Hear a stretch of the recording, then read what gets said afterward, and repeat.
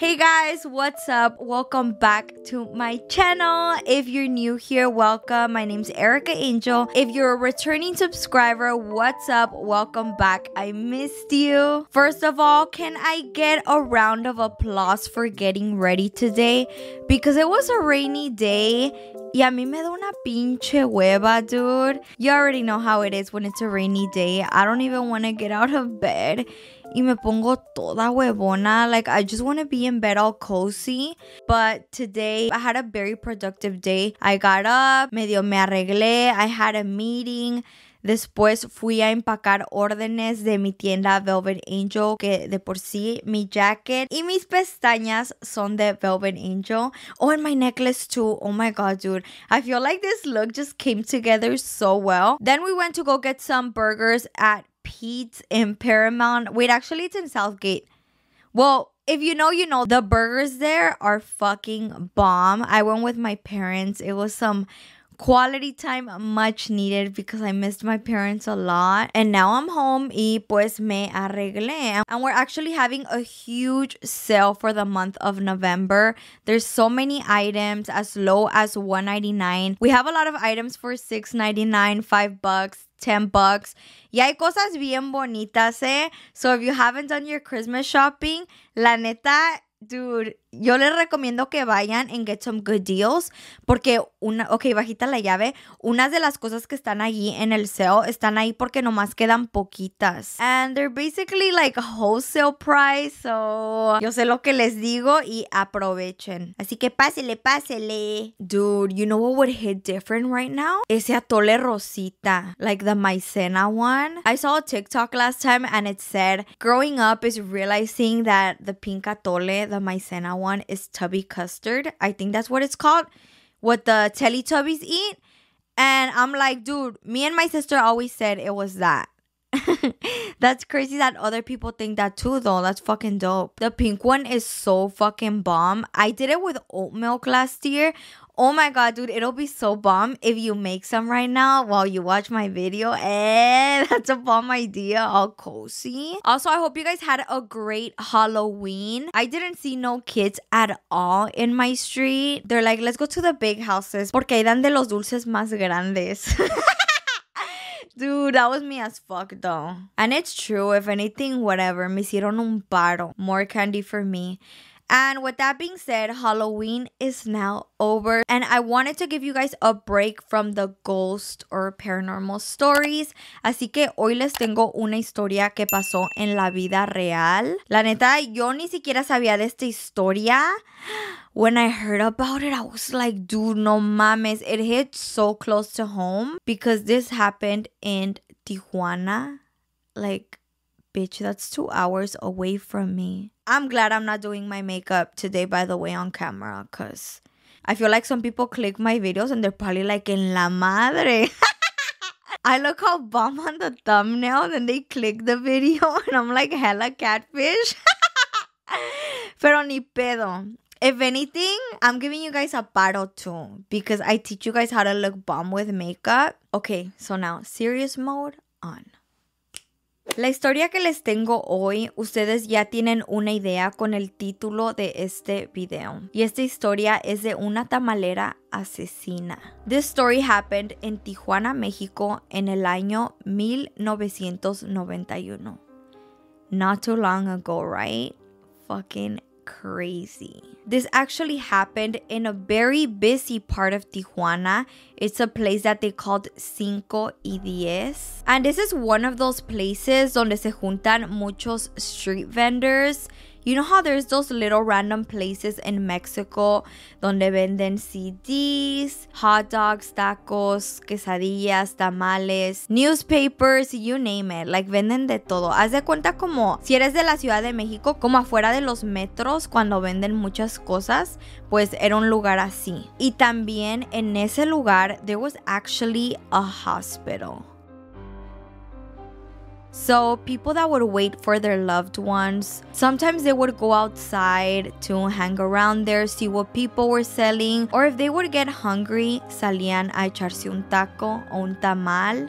Otra gente ya nomás iba a comer because it was a really well-known place for street vendors, like I said. Así que se hacía un genterío. And one of those street vendors was named Verónica, also known as Doña Vero or Doña Verito. Ella tenía 60 años y tenía una clientela. She was pretty successful. She would sell tamales, burritos, champurrado y avena. Los clientes de Doña Verito ya le tenían mucho cariño porque dicen que ella daba una vibra así como de confianza. Caía bien la vieja. Era como de esas señoras that have like a really sweet vibe. They mentioned que tenía una cara de ternura. So, era chingaquedito la señora. Yo creo que sí. You know how some señoras be sneaky? Así tipo que te dan una cara like, I am nice as fuck, y son bien cabronas. Well, I think she was one of those because you know how the story goes. También mucha gente le tenía confianza porque dicen que su puesto estaba impecable de limpio. Era una señora súper limpia y eso a los clientes les daba más confianza de ir a seguirle comprando sus deliciosos tamales. Todos los días, Doña Vero preparaba comida para ir a venderla a las 5 de la mañana. So she would start her shift at 5 a.m. and she would leave until she would sell everything. And people say that she would sell everything because her tamales were that bomb. Doña Verito's main focus was to maintain her family. She did have a husband who was 65 years old and his name was Don Efren. Y también she had a son with Down syndrome and he was 37 years old. Her puesto had so many years of success until this day came. And this was on April 1991 around 10 a.m. It was a regular day. The street vendors ya se habían puesto, ya se estaba juntando la clientela. Había mucha gente del hospital comprando. And you know how like when you buy something, te paras allá a comértelo? You know what I mean? Like te lo chingas ahí en chinga, aunque no haya mesas ni nada. Pues a Doña Verito se le juntaron los clientes y entre esos clientes había un señor de 30 años. El señor se estaba chingando su tamal.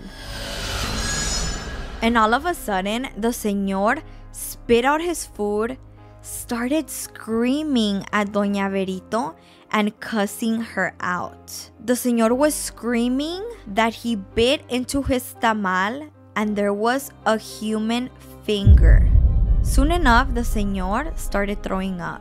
No, hombre, pues hizo un pinche desmadre. Habían 7 personas ahí esperando o comiendo alrededor del puesto. Todos se quedaron súper confundidos, looking at the señor, looking at Doña Verito, like what the fuck is going on. Se armó un desmadre también con la otra gente que estaba comprando con otros vendedores. It caused a very big scene. Everyone started panicking. Y nomás imagínense, dude, el señor que le acaba de morder al tamal diciéndole, pinche vieja loca, que me salió un pinche dedo. Nomás imagínense estar ahí comiéndote tu tamal bien a gusto con tu champurrado and hearing that when you guys both bought it from the same lady.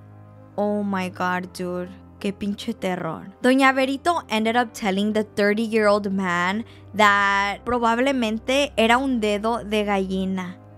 El señor dijo, ni madres. No dijo ni madres, pero pues no se la creyó. Yo creo él pensó, este es un pinche dedo de humano a huevo. I feel like that would be pretty obvious. Like a chicken finger and a human finger. Like, dude, nice try, vieja loca, but that is way off. And she probably said that porque en México, o a lo mejor aquí también, but honestly casi no se ve mucho like seeing people selling food con patas de gallina, porque en la Ciudad de México they literally eat it with caldo de pollo, con los esquites y con muchas cosas. So that's probably like she tried to say that lie, pero no pegó. When that whole scene was going on, the security guards from the hospital noticed and they called the cops. The cops got there. Their names were Rodriguez and Castillo. Le enseñaron el tamal a los oficiales también y detuvieron a Doña Vero. The señor who threw up and 2 other witnesses that were there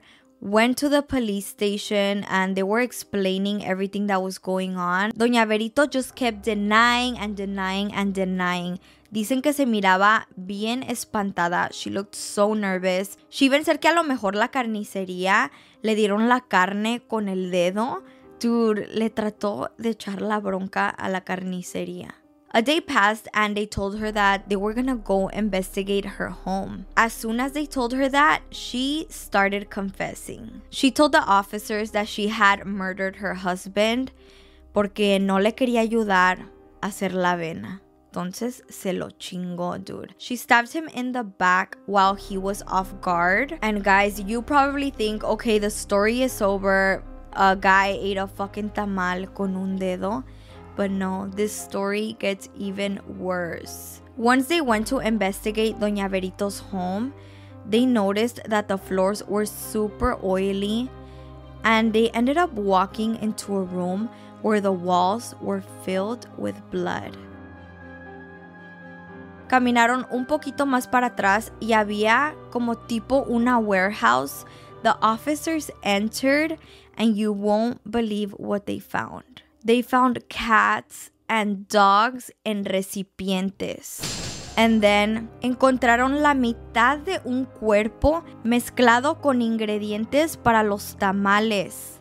Turns out that Doña Verito and her husband would go around Tijuana getting stray cats and stray dogs to make them into meat para las comidas que vendían. Ay no, dude. Pobrecitos los perritos. Y los gatitos también. Dude, I always feel so bad for them. I remember one time, there was a perrita that looked like a hiena, like a hyena. And I still think about her every day. It's on my bucket list to get a couple of stray dogs from TJ. And bring them here. Oh, imagine. But yeah, guys, pobrecitos los perritos. And the story no se acaba aquí, eh? It still gets worse. It's crazy because I remember for a while there was like a bunch of rumors about Tijuana que cocinaban perros y gatos. And I'm like, is this where all of that came from? Y pues también hay bien harta gente coda that they'll literally be like, pues hay que cocinar unos perros. Ay, no, dude. Ahora voy a esconder a mi Goofy. Más como está bien buenón y bien algón. Ese me lo hacen en carnitas. Ay, pobrecito. De ahí tienen carnitas como para 6 meses. So, Doña Verito was found guilty and she was sentenced. They say that her only worry was her 37-year-old son because he had Down syndrome and she just wanted to make sure he was going to be good. And it's sad because he ended up dying of sadness. She spent her last days in prison y la gente cuenta que en la casa de Doña Verito there's a lot of paranormal activity going on. Not only because of what she did, but because when the cops investigated, they also found libros de satanismo, objetos de magia negra, de brujería, así tipo como que hacía rituales. And it turns out that her and her husband would first sacrifice the animals y ya después le sacaban la carne para meterlo a los tamales. So not only were they tamales de perro y de gato y de humano, eran tamales embrujados también. Era una pinche bruja. And since in her home there was a lot of stuff about satanic rituals, who knows? What if she sacrificed her husband as well? This story is just so crazy porque ella, todos la conocían como una señora de buena mano. De esas que son buenísimas para cocinar. Y la señora pues estaba bien loca. Now just imagine, guys, all the people that ate dog meat and cat meat and even human meat without knowing. Y más enfrente de un hospital. Imagínense, todos los doctores, las enfermeras, los pacientes, las personas que estaban ahí esperando, porque dicen que tenían clientela. Also, recently I did start a podcast with my Wubby and I've been opening up a lot. I feel like a lot of people, they need to get to know me, dude, like so much better. Mucha gente no me conoce. No me conoce. For real though, I feel like people have an image of me in their head. That's not me. Así que vayan y apoyen el canal del podcast porque we need to reach 1,000 subscribers so we can start monetizing. So please, please, please, háganme el paro and go subscribe. We're currently uploading on the Wovie Fam channel and I'm so glad so many of you guys are fucking with it. If you guys liked it, make sure you give me a thumbs up down below, like and subscribe, and turn on your notifications so you can be notified for the next video. And yeah, guys, I love you so much and I'll see you in the next video. Peace.